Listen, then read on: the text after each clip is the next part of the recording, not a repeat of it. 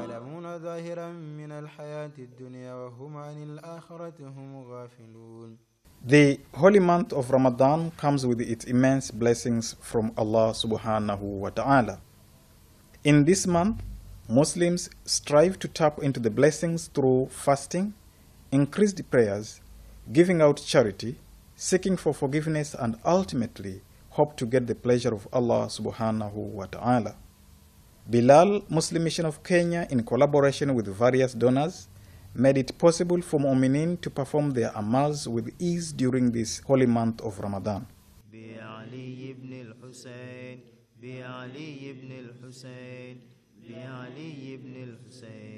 To begin with, the mission provided iftar ration to all the 15 centers managed by Bilal Muslim Mission of Kenya, 6 boarding secondary schools, 2 prisons, and 10 other mosques.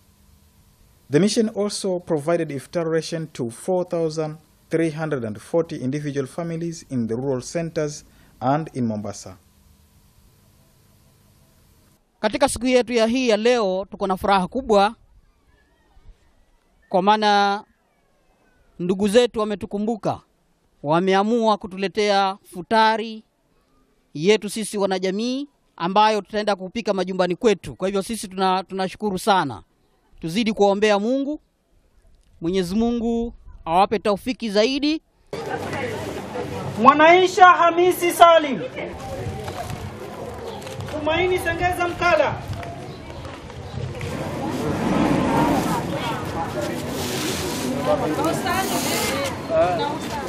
During the distribution of the individual family iftar package, the mission's media team was at the ground and had the opportunity to talk to the beneficiaries.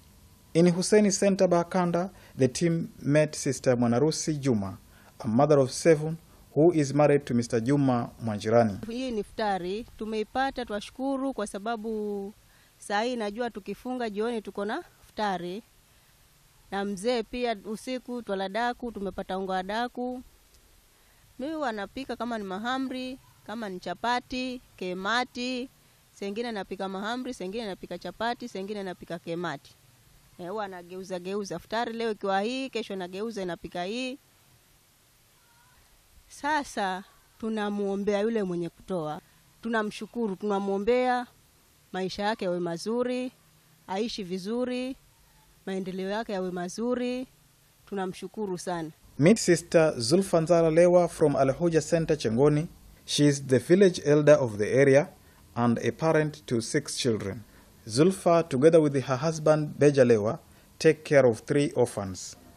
Kwanza tunashukuru kwa hii siku ya leo kupata chakula hiki mwezi huu mtukufu wa Ramadhan. Kuangalia hivi chakula hiki kitatusaidia ni kama tutachukua siku 15 kumaliza chakula hiki.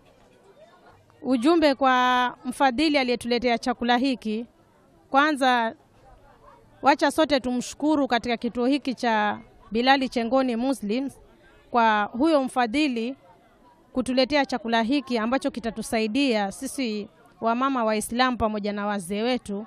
Mwenyezi Mungu ambariki na amzidishie. Another beneficiary, Sister Halima Mgandi, a widow and a mother of 3 from Al-Huja Center Chengoni, had the following to say.